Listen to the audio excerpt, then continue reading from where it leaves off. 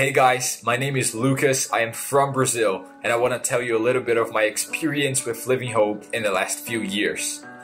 Back in 2017, I remember this team from the Isle of Man came to my church in Brazil, Estação 337, as a 412 mission trip. I got talking to one of Living Hope's leaders, and he shared with me about this Year of Your Life program that they had, this internship. I felt after the conversation I needed to look a bit more into this. So I went home on that day and I searched on Google a few things about the Isle of Man and Living Hope. Google only gave me pictures of the island in summer, so I thought, tropical island, hot weather, who doesn't want to be in a place like that the whole year? It's a yes. I also searched on Google the people who had done Year of Your Life in the past. I saw how they were literally transformed. It was a second yes for me to go. I felt God calling me to apply, so I did. I got accepted in 2018 and arrived on the island in high winter.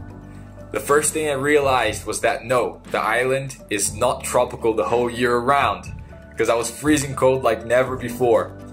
I have to say though, it's one of the most beautiful places in the world. You might remember I was the long hair down to my chest dude, crazy, couldn't speak English that well. Some of my friends used to say that I spoke more with my hands than with my mouth. It worked.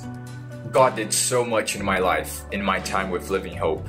One of the things that really impacted me was the love that the families and especially my hosts had to give. It was incredible to see how they didn't know anything from my past, yet they just gave me so much love. Trying to find a reason for why they would do that, the only conclusion I could get was that they loved God so much and therefore loved me so much.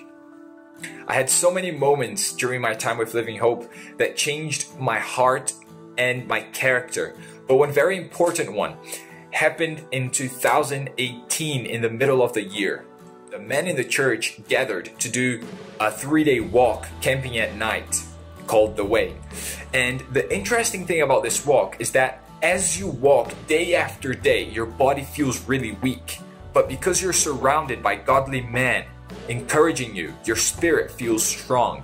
And on the last day, we gathered to worship the Lord. And it was incredible because our spirits were connected to one another's and with God. And our flesh was just not getting in the way because it was so weak. I broke so many things on that day of the past, of sin, of anger, of sadness I had. I heard God saying a few things to me on that day. One of them was that I needed to apply for a second year with Living Hope, which I did in 2019. The second thing was that I felt to pray, saying to God, I am never going back to my old ways, to the way I used to live. I am living with and for you all the days of my life. And that's exactly what I have been doing since then. Something that I started to do every day was spend time with God in the mornings and at night. And I can say that to this day, this has been the source of my joy and peace.